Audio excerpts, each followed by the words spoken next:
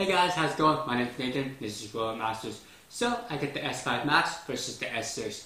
And in this video, I'm going to explain the differences. And one thing to note is the S6 actually costs more at $650 versus the S5 Max at $600. Why is the S6 $50 more? Well, I'll explain that in a video. But before we begin, I actually have the great deal on the S5 Max at $100 off. So, it's only $500 versus $600. Awesome deal. Now, behind me, I got my website, roborockmasters.com, and it should be live within a week, so definitely check that out. The website, go away. They're both very similar in diameter at 15.78 inches. They also have a similar height at 3.78 inches, and they weigh the same at 7.78 pounds. So if you have a keen eye, you may notice that there's a difference in buttons. On the S6, you got your spot button, your giant clean button, also your home button. But for the S5 Max, you got just a power button and home button. One thing to note is if you hold down the home button for 3 seconds, it actually goes into spot cleaning mode.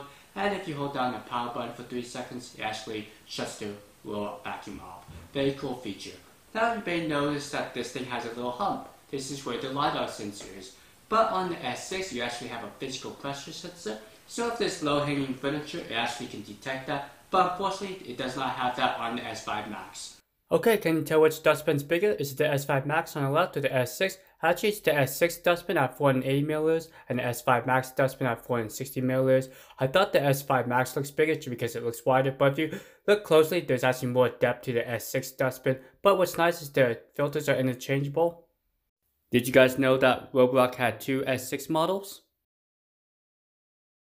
I don't know if Roborock did this on purpose, but all the expendable items like the filters, the extractors, the side brush can be interchanged across all the models that include the S4, S5, S6, S6 Pure.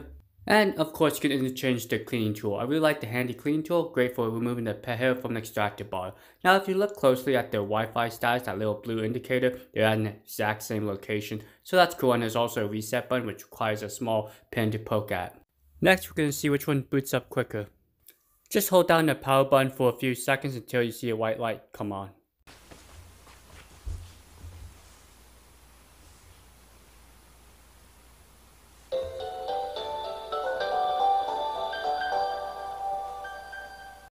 So it looks like the S5 Max booted up slightly quicker. Now we'll see which one can go back to docking station first.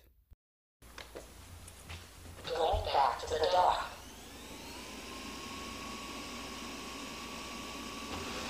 Positioning. Please wait.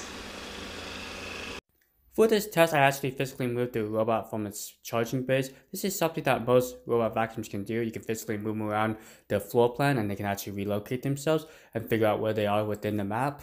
Another feature that both these robot vacuums have is the ability to physically move the charger as well. So once they complete a map, you can actually move the charger if you find that the charger is not in the ideal location.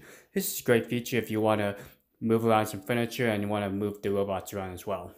Okay, so I would say you can't go wrong with both robot vacuums. The S6, the S5 Max are very good navigators. They navigate around furniture effortlessly. They can go back to their charger really well.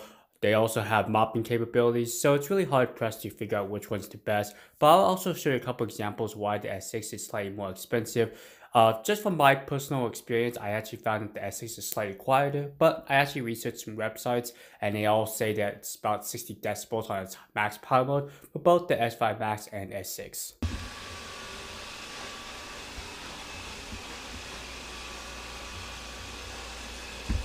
Charging.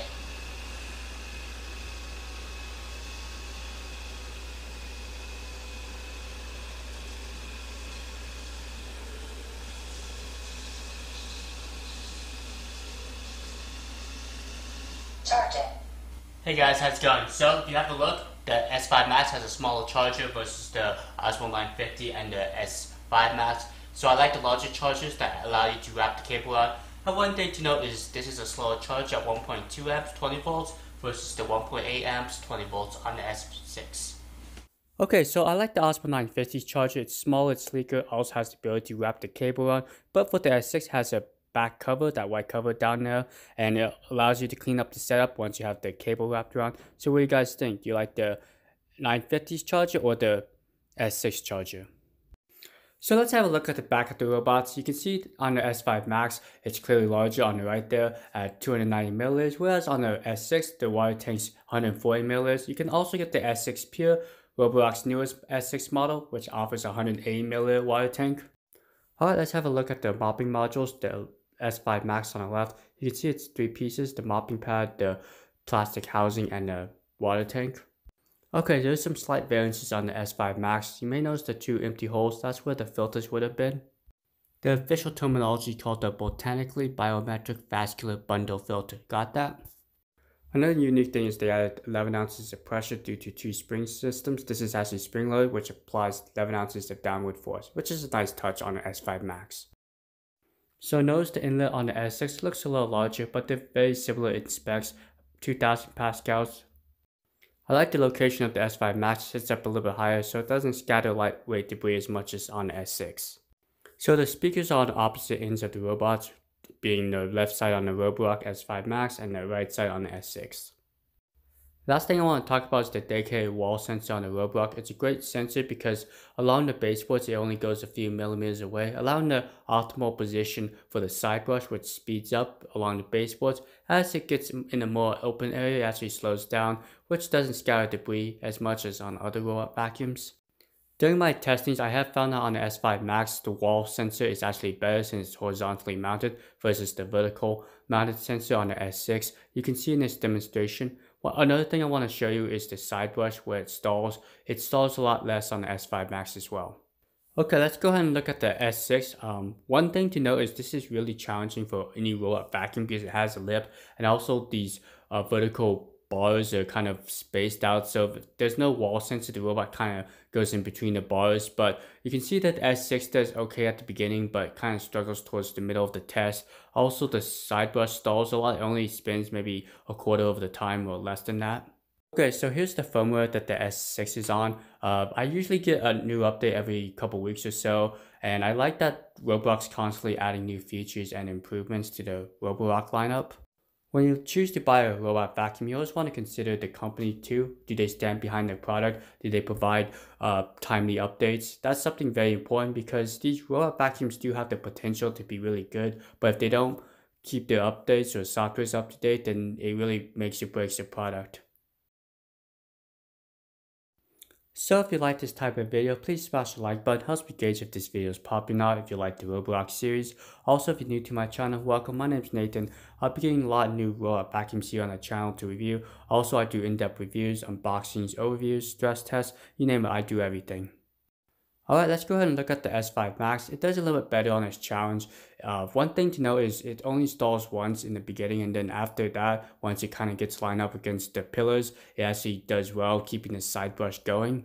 I did notice the previous firmware when I did my training runs, the extractor bar, it would actually pop up quite frequently within like 10 or so minutes of running on my carpet. But since this new update, it actually hasn't popped up the errors, so that's a really awesome job on Roborock's end. So if you do get that main brush error, you can just tell it to re-clean, but be careful if it actually is stuck. You don't want to try to force the motors to try to spin. Okay, so this is just a short navigation test. Both the Roborocks, the S5 Max, the S6 do really well, and they do well with this simple pickup challenge. This isn't really designed to see how much airflow the robot has. It's more of how well the robot can navigate this challenge. I also put a keep out zone off to the right there near that wall. I want to see if the robot will incorporate that and honor it since there's a lot of obstacles. This is kind of testing the tracking of the robot, and you can see that the S5 Max does a really good job. If I had to choose between the S5 Max or the Roborock S6, despite the Roborock S6 having that better charger, the faster charger, also having the 10 mopping pads that are disposable, I think the S5 Max offers all the important features of the S6 minus maybe that pressure sensor for the lidar housing. But what's important is if you can save $100 or more on the S5 Max over the S6, I think it's a better value. So get the S5 Max in my opinion. But I think it's best for you to try it out. Try any of these robot vacuums out and figure out what works best for you. Okay, let's just look at how well the robot did, just the mopping pad and also how much beads the robot picked up. One thing to know is if you don't like the cleaning performance or if you found that it missed some spots, go ahead and just have the robot do it again. I believe the robot can do up to 3 times in area select. Unfortunately in room select you can't have the robot do multiple times. You just have to tell it to go to that same area again. So hopefully they include that in the update. You guys have a great rest of your day.